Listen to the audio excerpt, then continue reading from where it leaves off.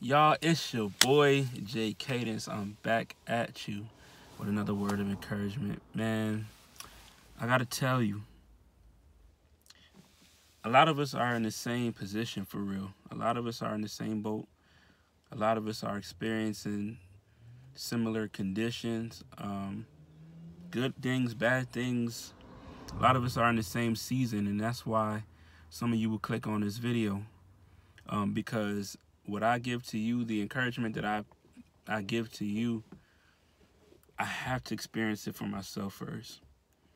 You know what I'm saying? And this gonna go for, this is a little side point. This gonna go for everything that you ever do that you wanna, call yourself expert in or professional in.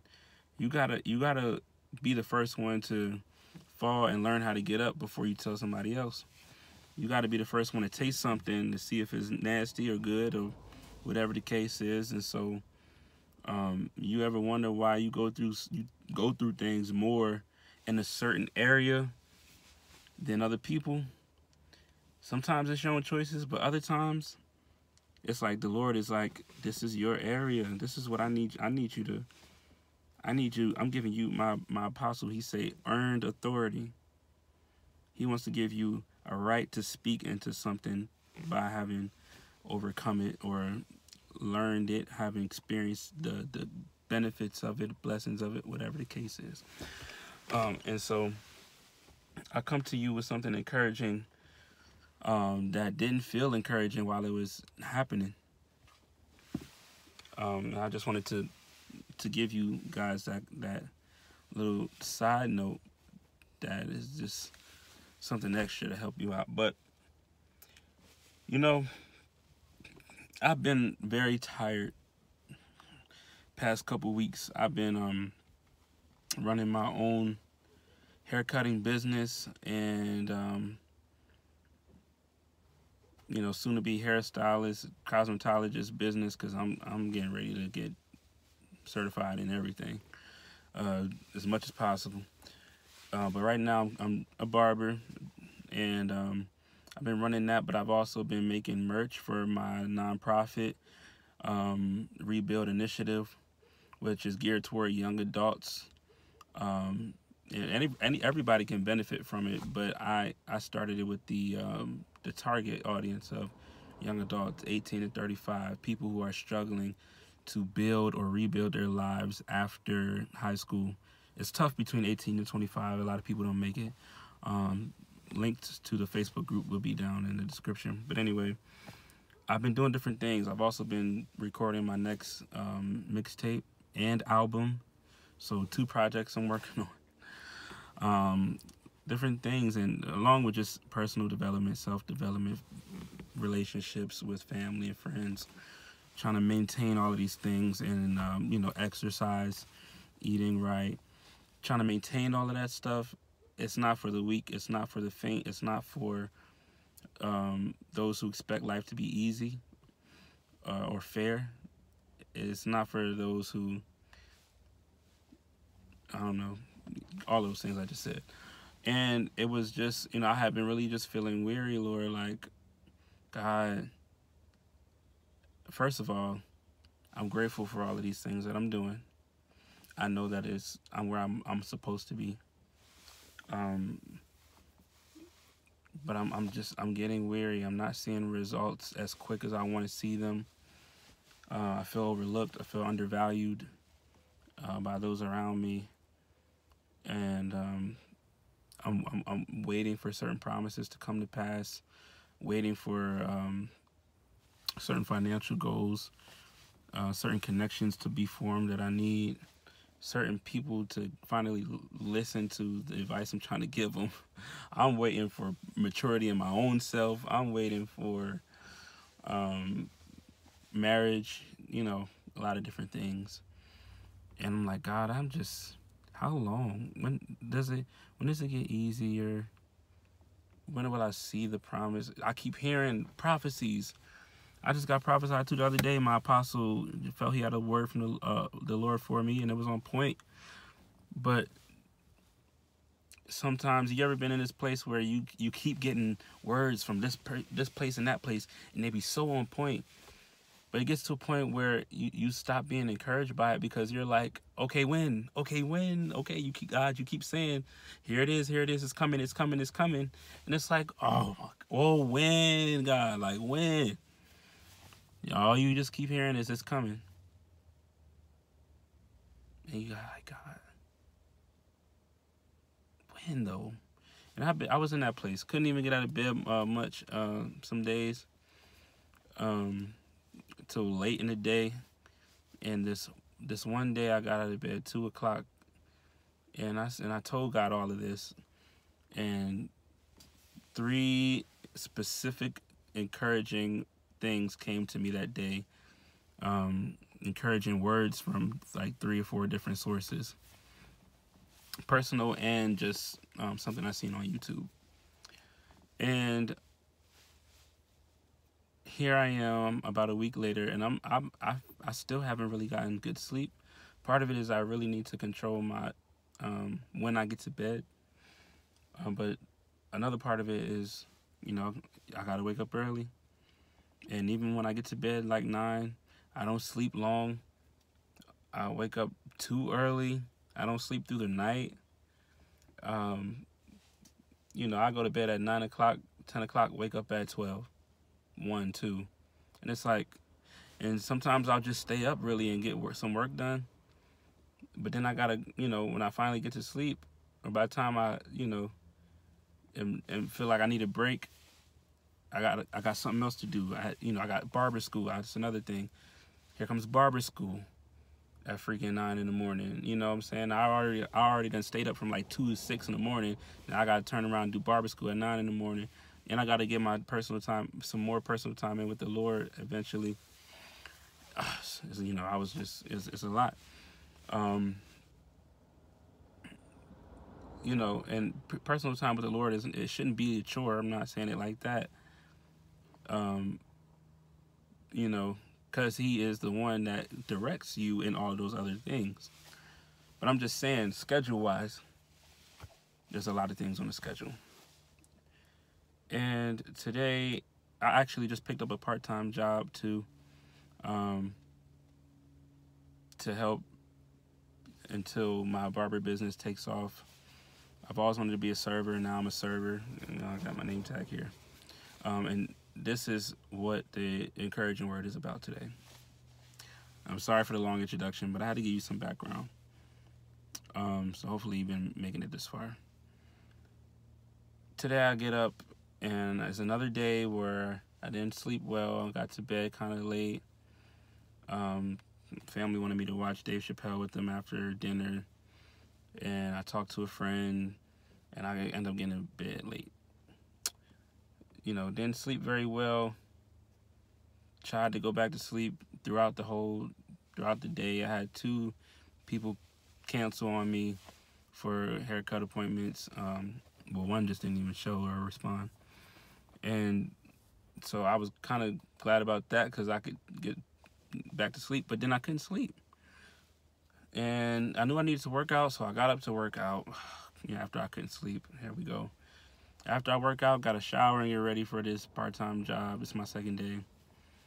And I'm I got to go spend money on some shoes for work, some non-slip shoes, restaurant game. You already know how that goes.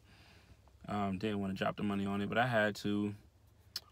I don't even remember how much it was. $23 something. I didn't even look at the price. I just got them because I knew I needed them.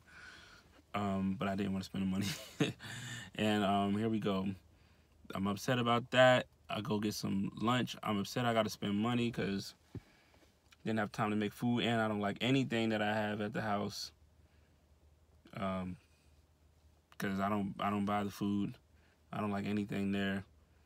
And I need to buy my own groceries. All these things weighing on me. I'm like, dang, I need to buy groceries, and I'm feeling bad because I ain't buying no groceries. Kind of doing a little, down to myself or stuff like that. Just feeling bad and whatever. I get some McDonald's for lunch, before I go to work, and I take the Big Mac out. Somehow the top bun falls off, and the burger falls between my seat. Now, you know how nasty it is between your seats. You know, you can vacuum and stuff, but there's certain parts you can't get. And my burger fell down there between my seat. Ooh. It be the little things that get you mad. So mad and ready to quit. It's the little things like that. They just pile up and pile up and pile up. And they make you mad and be ready to quit. So I'm driving to work. I put on some video, a couple videos I'm listening to that's helping me in my mindset. They're very convicting, so it doesn't feel good, but it's what I needed to hear. I pull up to work, and here comes the song Worn by 10th Avenue North, and I love that song. A couple songs had played that I felt like, I'm like, this is a good playlist, Lord. At least thank you for my playlist acting right today. Then Worn comes on, and I'm like, great, God. Put this song on that I love and need to hear because I am worn right when I'm about to get out the car to go to work. So I didn't do what I usually do and listen to the whole thing and end up being a couple minutes late. I just got out the car and I'll listen to the song later. I know what the song says. I'll just meditate on it. I go into work and I got to fill out my new hire forms. And I'm just sitting here feeling like, ugh. Pretty sure I wasn't the most chipper greeting my manager or anything like that. I'm just like, hey, little weak smile. Go through my paperwork, and then at the end of the paperwork, my manager says, she says, oh, I'm so tired. I said, me too. That's why I asked you if I could, just wait to do the paperwork today instead of yesterday. And she's like, oh, you know what? It's okay. Kayla called off work today, so we don't even need you tonight. We're only doing to-go orders, so you can just go home and get some rest. Oh.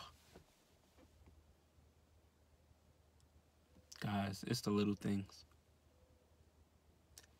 It's the little things. I'm telling you this to tell you this. I'm telling you this to tell you this. A lot of little things are going to pile up that really aggravate you, that make you want to quit. They step on your last nerve. They get you down. They make you, hate yourself, hate others, be resentful toward God or hate God. All of these bad things, be the little things. But God is so good because he comes with a little thing that cancels out 10 little bad things that just happened. One little thing. And this is why it's important to keep a good mood because, and this is for all of us. I'll say both of us, like I'm just talking me and you. This is for both of us, me and you. You never know when God's going to send your deliverance. But here's the thing, he will send it. There's no doubt God's going to send your deliverance. So it's just a matter of when. And because you can trust he's going to send it eventually, you just got to keep a good mood and look forward in hope. Look forward knowing he sees you, he cares about you, and that you just got to make it through this little, look, at the end of it all, when it's all said and done, just like at the end of that paperwork, which I hate doing paperwork, repeating the same information over and over again. At the end of it came my deliverance. I'm about to go in this house and get some good rest after I cut this person's hair. That's coming in real soon. I'm going to get some good rest. I'm a journal. I might work on something that I didn't get to. I'm going to take my time. I'm just so grateful to the Lord for that. And here's another thing. Because your deliverance is coming later, it's imperative that you don't sleep your time away until it comes. Because honestly, just like for me today, my deliverance came while going to work. Okay? God is going to give you your deliverance in the middle of doing what you have to do. Sleeping your life away is not going to help the problem. It's actually going to prolong the deliverance. That's why I had to get up and work out earlier. Because I'm like, if I don't get up, it's another thing. If I didn't get up, I would have felt even worse. Because I'm like, dang, I missed another day of working out. So we got to be strong. We got to be strong. And I pray that the Lord gives you that little thing that you need, or those little things that you need to spur you along, to just help you believe a little bit more in his goodness. Help you believe a little bit more that he does have plans to prosper you. He does have plans. He does have a hope in the future for you. But if you read the verses after Jeremiah 29:11, it says, when you seek me, you'll find me. So a lot of it is contingent upon the fact, or upon whether you seek God, and don't give up. Don't get weary in well doing, for in due season you will reap all that you have sown. And do not be deceived. You will reap what you sow. So that goes for, it's either way. Don't be weary in well doing, because you're going to reap what you sow. However, if you do get weary in well doing, you're going to reap what you sow. You're going to reap a lack of resources because you would not put yourself into being a resource for somebody else. You wouldn't show up for the things God told you to show up for. And you're just going to keep being in a cycle of lack. So it's for all of us. But I pray you're strengthened in the name of Jesus until the day of deliverance. I pray that you get it deep down in your soul that he who began a good work in you will continue it and complete it until the day of Christ Jesus. I pray that you have the endurance and the strength to stick it out to the end. And no matter when that end comes, it could be in the next couple minutes. And if it does, give God all the glory. Don't get mad like, I should have took this long. No, be grateful. And apply yourself. Apply God's word. So that, because what you do, you will be an agent in your own deliverance. It's not just going to fall into your lap a lot of times. God says, as you show up, I will deliver you. And you're going to look back and realize, dang, I didn't even notice my deliverance came by my own hand.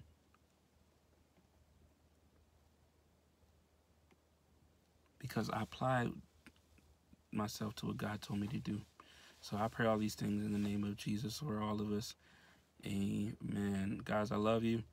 Visit newnatureinc.com. Get your Rebuild merch. Get your New Nature merch. Play J Cadence music. You will be greatly encouraged. I promise you. Join the Rebuild Initiative group. And get involved with what we're doing. Invite other young adults to the group. Invite people who need this encouragement to the group. Share this video, like it. Please like the video, because it will help. It'll help my YouTube channel out. It'll help more people to see my videos and be encouraged. Yeah. Until the next time, peace.